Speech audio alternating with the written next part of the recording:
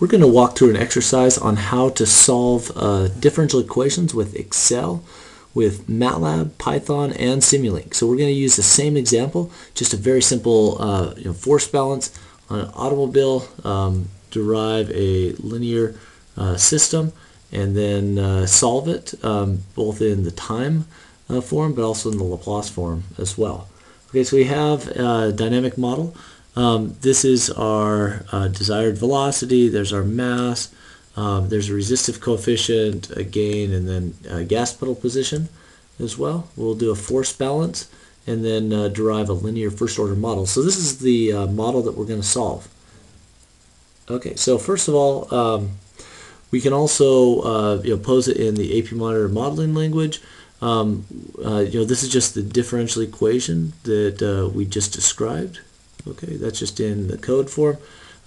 Let's go to the website for the course. This is the dynamic optimization course, and if you go to APMonitor.com/DO, dynamic optimization, you'll find the dynamic optimization course, and what we're going to cover here is just this modeling.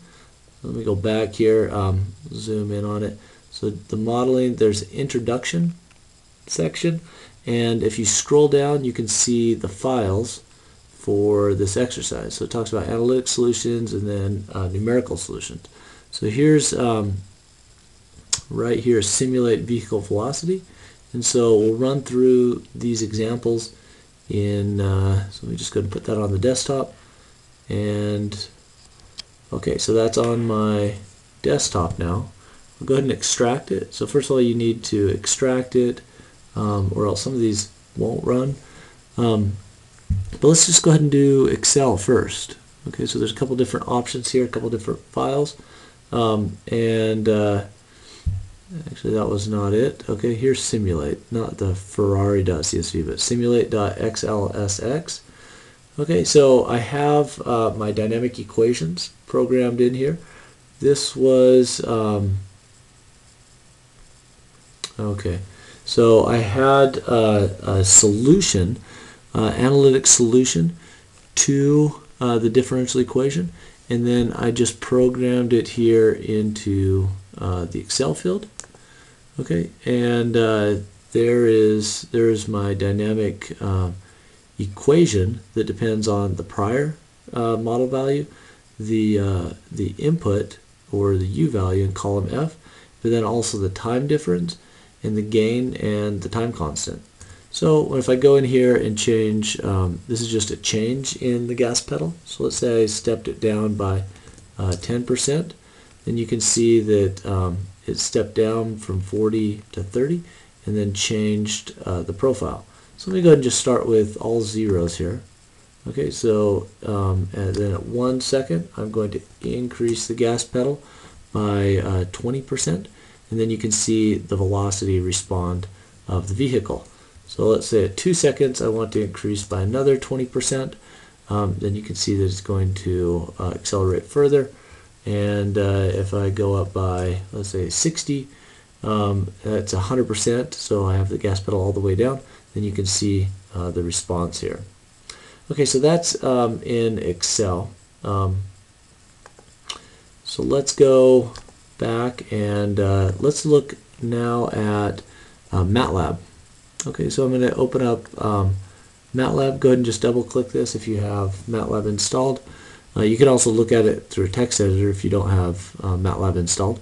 But what we're going to do is open up this file, and this will show us that we're going, and I'll just step through this in debug mode just so we can see each step of the MATLAB code.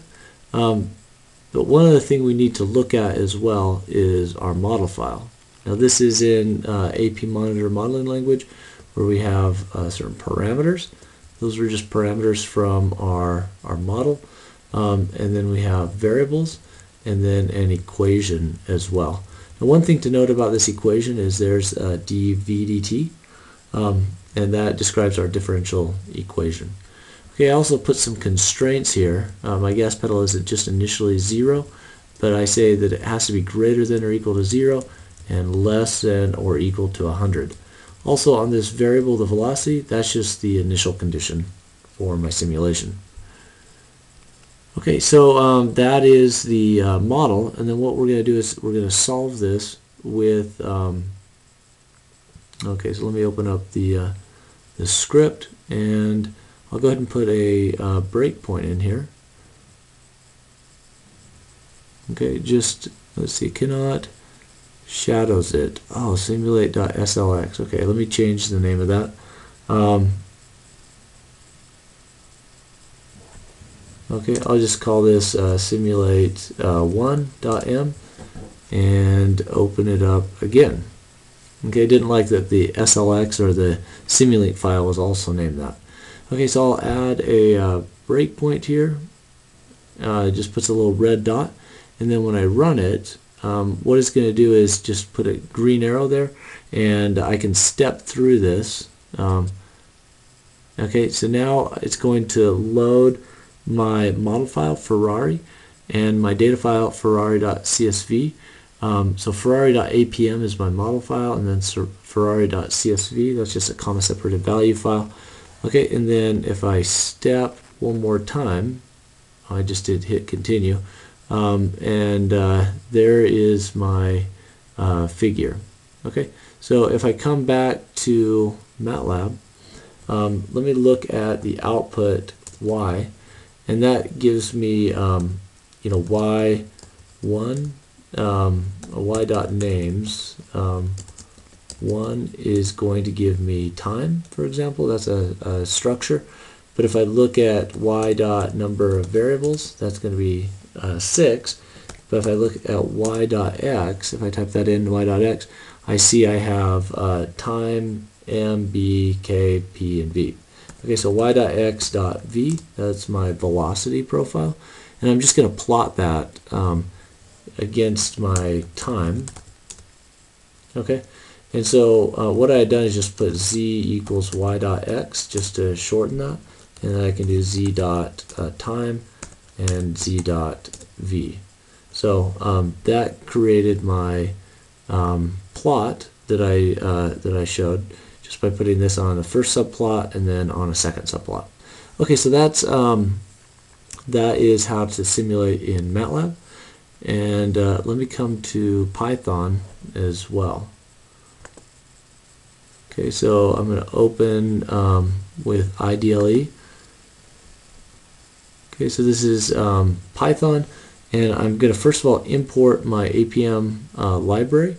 If you don't have that, you can come to the APMonitor.com website and just go to the APM Python interface, and you can download that right here as a zip file. So you just need the apm.py file for this one. Okay, and then we're going to go ahead and solve it.